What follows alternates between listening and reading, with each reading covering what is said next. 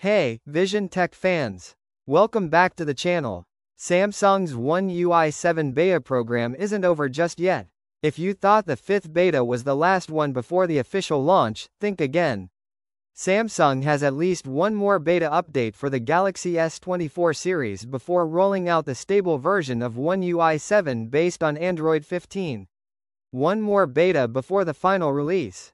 Recent leaks confirm that Samsung is sticking to its plan of releasing 6 beta updates. With the stable version expected to launch on April 7, there's still just enough time to push out one last beta before the official rollout. This extended testing phase shows that Samsung is taking extra precautions to fix any last-minute bugs and ensure a smooth final release for users. What's in this new beta update? According to tipster Tun Vat, a new firmware build, identified as version ZYCC, has been spotted on Samsung's servers. If this leak is accurate, the Galaxy S24 series will soon receive its 6th beta update. This aligns with earlier reports stating that Samsung would release 6 beta versions before finalizing the software. Just a few days ago, on March 17, Samsung rolled out the 5th beta update, introducing a major feature, log video recording mode, to the Galaxy S24 and S24 Plus.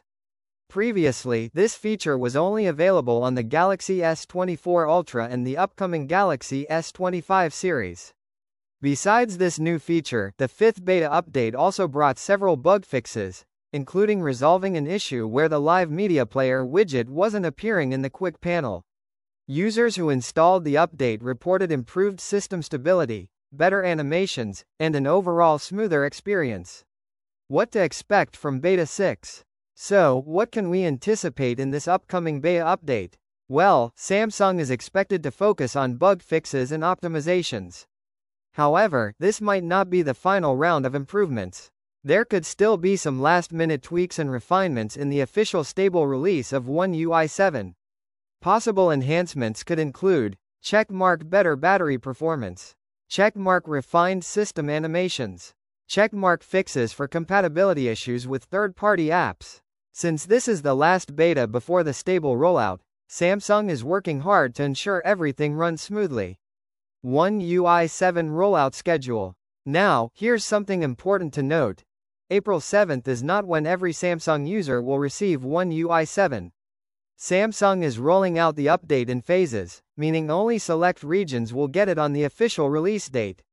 Depending on your location, you might have to wait anywhere from a few days to a couple of weeks before One UI 7 arrives on your device.